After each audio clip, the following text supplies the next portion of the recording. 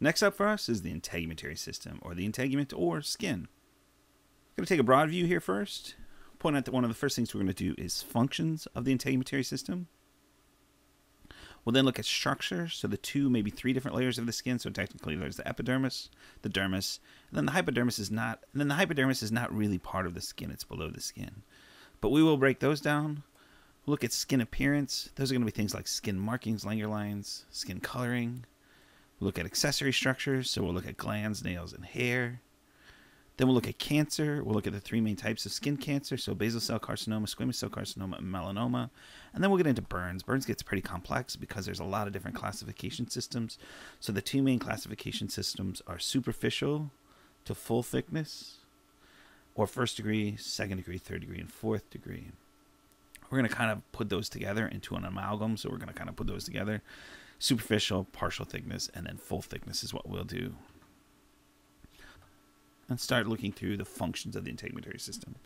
So I'm a visual person, so I need to come up with some kind of image that helps me remember each of these functions. I don't know what you think about the TSA, but they definitely limit entry and exit to certain places like airports and things like that. And that's definitely what the skin does too. It's a barrier that protects you from chemical, physical, and mechanical harm. So those could be chemicals or acids that you feel on your skin. Could be a cut like a knife. Could be trauma, so a mechanical barrier as well. Skin also plays a role in body temperature regulation. The main place that it does that is dilation of blood vessels in the skin to let blood go to the skin. So then you'll radiate off heat. Or also, you can constrict the blood vessels in your skin to allow the blood to go deeper into you, not go out to the skin and lose heat. There's additional things there too, like sweat glands help to cool the body. Cutaneous sensation gives you information about the outside world. Some of that information could do you harm, like a mosquito. So cutaneous sensation also plays a role in your immune system. Metabolic functions, the skin makes vitamin D. That vitamin D then passes through the kidney, where it becomes an active form of vitamin D that helps you absorb calcium. And you've probably heard me say this several times, hear me say this several other times, is that calcium's an on switch in the body. Calcium allows neurons to talk to other neurons. Calcium controls heart rate, heart strength. Calcium is necessary for muscle contraction, both skeletal and smooth. When sperm meets egg, calcium waves go across. So the skin has a pretty big function in making sure that the body has calcium. Blood reservoir, if you're not active and your muscles aren't really using a lot of blood, or you don't need to send a bunch of blood to the brain, or the autonomic nervous system is not demanding blood to make you smarter to get away from a threat, well, you store that extra blood then, about 5% of it, in your skin when it's not being used. Excretion, you might get rid of nitrogenous waste or other waste products through sweat. So that's our beginning. We're going to go to structure next. The structure is, there's three layers. There's the epidermis. Epi means above. So that's the outermost, most superficial region. The dermis is the middle, so shown over here on the right. And then the hypodermis. The hypodermis is not necessarily part of the skin because it's below the dermis, below the skin. But we'll still cover it here because there's no other place really to cover it. Epidermis, so the outermost portion. Several cells, 4 different cells, I guess, but a lot of different keratinized stratified squamous. And if you look, they tend to change their shape as they dry out and move out. So this is a superficial area. This is down deeper. We'll get to those cell types in the next slide. So keratinocytes are the main cells that make up your skin. Those are all the yellow guys here. Using this text from Open Stax, using the figures from Open Stax because they're Creative Commons, and then I can put these files on YouTube.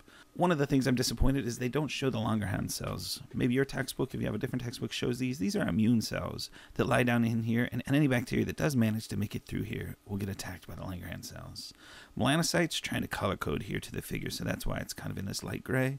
Melanocytes produce melanin. Melanin makes you tan and protects you from the UV rays of the sun. Merkel cells are touch cells. Depending on where you look, your skin is a little bit different in the palm of your hand and the sole of your feet. And in those areas, you actually have 5 layers of skin. But everywhere else, you have 4 layers of skin. So you have the stratum corneum, stratum granulosum, stratum spinosum, and the stratum basale or basal layer. You might notice that I skipped over the stratum lucidum. That's the layer that's in the palm of your hand and the sole of your feet. Makes your skin a little bit different on the palm of your hand versus the back of your hand. So the deepest or basal layer kind of sounds like basement. So the basement is the lowest layer of your house. The basal layer is the lowest layer of your skin. It's the deepest, firmly attached to the dermis, which we'll cover in a second. Single row of the youngest keratinocytes, and they're undergoing rapid mitosis to divide because they're going to feed the cells that are going to rise up through this layer, dry out and die, and become the outermost layers of the skin. Next layer up, stratum spinosum, or spiny layer. It has these cells that are really kind of spiny, and that's why it's called the spinosum. Melanin granules are here, and this is where the Langerhans cells hang out too. Granulosum, or granular layer. So here the cells are starting to dry out, and they're kind of starting to look kind of punctate, or they have little granules in them. So thin, 3 to 5 layers. They're really starting to dry out, so there's a drastic change here. Palm of your hand, sole of your feet, you have the stratum lucidum. Consists of flat, dead keratinocytes, and it's really only present in, like I said, thick skin on the sole of your feet and the palm of your hand. And it's pretty translucent, that's why it's called the lucidum, as in like light passes through it. Top layer is the corneum, or sometimes it's called the horny layer. Outermost layer of keratinized cells, 3/4, most of the numbers of cells in the epidermis are in the corneum. So clearly it's not the thickest layer, but it has the most number of cells because these cells have dried out and died at this point. Really good for waterproofing. Also, you can lose these cells, like if you get scratched and still have a barrier, so they're great for protection against abrasion and penetration. And since they're dead, they're the ones that protect you from biological, chemical, and physical assaults. So that's the epidermis. Moving down to the dermis. So we see over here on the right the dermis. So the skin consists of 3 different regions. We just did the epidermis, now we're doing the dermis. And the dermis consists of 2 layers itself. So there's what's called a papillary layer. Papillary means bumps, or like little fingers. And then down below there's a reticular layer. And if you remember your histology, you'll know that this is composed of a lot of, giving you a chance to answer, dense irregular connective tissue. So reticular layer, it's about 80% of the thickness of the dermis. So down here, the reticular layer, I guess I kind of switched them. A lot of collagen in there. Collagen's really strong. It's why you can't pull your skin off. And also elastic fibers so that your skin is stretchy. Then the papillary layer is made of areolar connective tissue. It's made of papillae, that's the name. So papillae are like bumps, like the bumps on your tongue, or goosebumps are papillae. And then there's Meissner corpuscles and also free nerve endings that stick up in here and allow you to have some sensation of the skin. So that's dermis. Hypodermis. Hypodermis, I guess, kind of just highlighting it there. Mainly composed of adipose, so fat cells, and then also areolar connective tissue. Technically, since it's hypo, it's below the dermis, it's not really a part of the skin. It's not technically skin. But main thing there is just storage of fat. Skin appearance. There's not too much to cover here. It's kind of interesting that your skin has these things called Langer lines. They're kind of natural cleavage points in your skin. And if a surgeon knows these cleavage points, basically the skin will heal better. So a surgeon will usually try to follow Langer's lines and not go across them. Because if you get a cut across Langer's lines, the wound opens up a lot more and it's more difficult for it to heal. Skin color is mainly from 3 different pigments. So melanin, that's what gives us a tan or a yellowish to brownish color. Also freckles and pigmented moles are made of melanin. Carotene, if you eat a lot of carrots, you really will turn orange. Obviously not orange enough to be an Oompa Loompa, but you will turn orange because of carotene. Hemoglobin gives us a reddish pigment. So not much there with skin color. Accessory structures, there's not going to be a whole lot here. We're going to do nails, hair, and sebaceous or glands, in general glands. So glands, 2 different types of glands. So the main 2 types of glands are sweat and sebaceous or oil. We do have 2 different types of sweat gland. We have eccrine glands, which are found in the palms, soles of the feet, and the forehead. And then we have apocrine glands, which are found in the axillary area, so armpits, and anogenital areas, so pubic areas. These are the ones that tend to have more bacteria, and so they tend to produce more of a scent. Ceruminous glands, these are a type of apocrine sweat gland, but they tend to secrete wax. So think about your ears, earwax. Mammary glands are also sweat glands. Then you have sebaceous glands. These are the oil glands. They secrete an oily secretion called sebum. I'm going to skip back here for a second. So in this picture, probably could have labeled these a little bit better. This is a sweat gland here. And these glands that are around hair follicles are sebaceous glands. So that's glands. I don't think we'll dwell too much on the structure of nails. They're just a modification of the epidermis. There are certain pathologies associated with it. You can get like clubbed fingers, but we won't go into that. Hair, keratinized cells. There's two different types of keratin. There's hard keratin, which is tougher, and then there's soft keratin. So hard keratin would be hair. Soft keratin would be the type of keratin that keratinized your skin. As far as structures of the hair, you have a lot of capillary beds in the skull of your head.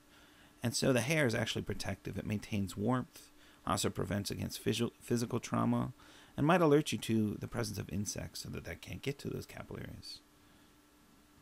Might indicate personality.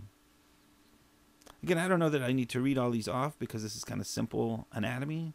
Hair is divided up into three main regions: the cuticle, which is the outer covering, the medulla, which is the very middle, and then the cortex is in between. Just another view of a hair follicle where you can see these sebaceous glands. Erector pili muscles will give you goosebumps or make your hair stand up. And then pore issues, might as well bring this up, is when you get an infection in there. If the infection's not open, it becomes a whitehead because there's no dirt or debris that gets down in there to blacken it. But if it's open to the surface, debris gets down in there, colors the pus darker, and that's when you get a blackhead. Types of hair: vellus, really fine body hair found in children. Adult females. Terminal hair is more the coarse hair, like of your eyebrows and scalp, armpits, and things like that. Conditions: alopecia is hair thinning. True baldness is genetically determined, so this is what we would think about when we think about male pattern baldness. So that's hair. Now we're going to get into cancer. And there's three main different types of cancer that affects the skin: basal cell carcinoma, squamous cell carcinoma, and melanoma. So most skin tumors are benign, don't metastasize or spread, but there are some that do. The key thing seems to be a gene called p53. What p53 does is it recognizes when the DNA has been mutated in a skin cell, or really all cells, and it's supposed to tell a cell to not go through mitosis. What's been found is people that have an erroneous p53 or p53 does not work very well, then cells that have been damaged don't self-destruct. They'll start to grow into a tumor cell, or they'll go through mitosis when they shouldn't. Three major types of skin cancer: basal cell carcinoma, squamous cell carcinoma, and melanoma. Let's go through those individually. Basal cell is the least malignant, but it's the most common.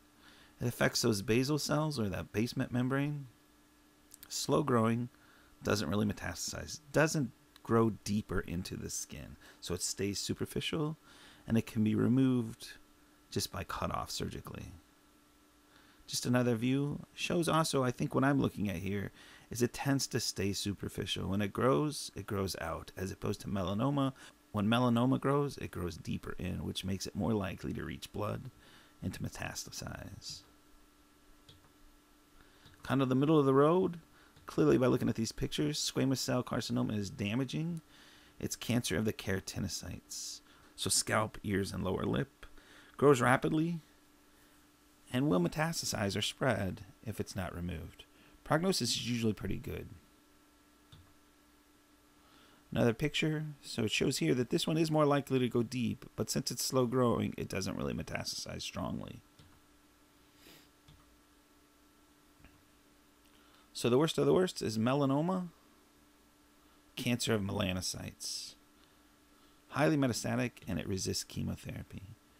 In order to determine whether you have a mole or it could be melanoma, it's very important to catch melanoma early, because once it's about 4 millimeters, it's probably already metastasized. So there's something called the ABCDE, or sometimes E rules. So asymmetry means that the two sides of the mole or cancer are different. So in this case, this is a mole because both sides are symmetrical. This one has a darker side on one side. It also is uneven. If we cut it down the middle, it's not a mirror image. In a mole, the border is kind of smooth. In cancer, and you can think about this as these are cells that are trying to grow, that it's a tumor that's trying to grow, and it doesn't grow evenly, so the border is irregular and has indentations. Also, because in melanoma, there might be increased melanocytes, or there's more cells in one particular place than others, you'll notice color variations. So if there's multiple different colors, it's probably melanoma. If it's one uniform color, then it's probably just a mole. Diameter, if it's less than 4 millimeters, which is about the size of a pencil eraser, it's probably a mole. If it's bigger than that, it's probably cancer. It's probably melanoma. Another one, some people say elevation, but this one is not really a good one because all moles will elevate over time.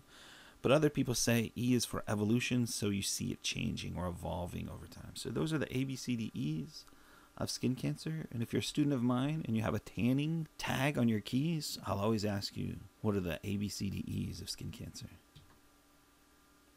So again, asymmetry, border, color, diameter, and elevation or evolution.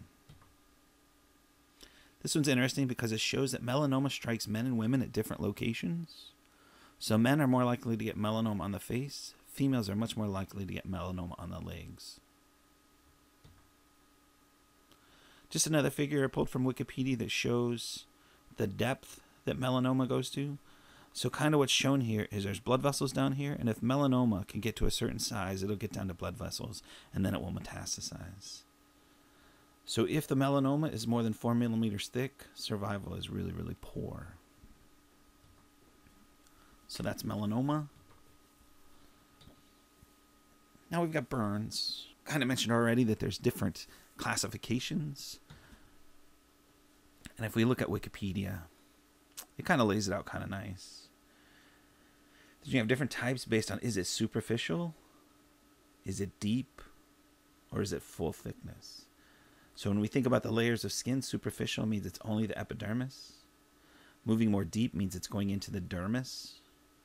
And then full thickness would be all the way through the dermis. You can even get further thickness by going down into the bone layers. Another way we break these down is first degree, second degree, and there's two different types of second degree, and then there's third degree and fourth degree. So you see the confusion. I think most often these days, the terms that are used are superficial, partial thickness, and full thickness. You can look at Wikipedia if you want to see more information on that. So let's just go through it kind of briefly. Partial thickness or superficial could be just a sunburn. Just goes through the first little bit of the epidermis. Partial thickness, second degree, might see some blisters. Going to get down into the dermis a little bit. Upper dermis. Third degree, full thickness, it's going to go through the entire thickness of skin. So it's going to go down through the epidermis and the dermis and reach the hypodermis. One last thing is when it comes to burns, if I asked you what the first threat to life is with the burns, you might say infection, because that's usually what people die of when they have a burn, is an infection. But the first threat to life is dehydration, because you have an open wound that's leaking fluid. So one of the quick ways to determine if a burn is critical or not, leaves you in critical condition or not, is to divide the body up into areas that are roughly equivalent to 9%. And if over 25% of the body has second degree burns, you've lost enough fluid to be in critical condition. If over 10% of the body has third degree burns, then you're in critical condition. So the way this works is we divide the body up into areas that are roughly 9s, divided by 9s. So the head is 9%, the upper limbs are 9%, each leg is 9%. And then the question is, do you have over 10% third degree burns, over 25% second degree burns? Then you'd be in critical condition. So if one lower limb was burned at third degrees, it would not be critical condition. If both lower limbs are burned at third degree burns, then you're over the 10%, and so that person would be in critical condition. If the whole trunk is burned to second degree burns, you're over the 25%, and so the patient would be in critical condition. So it's kind of a quick way to estimate, am I over that 10% threshold for third degree burns, or am I over that 25% threshold for second degree burns? So that's the rule of 9s, and that's the integumentary system. Thank you.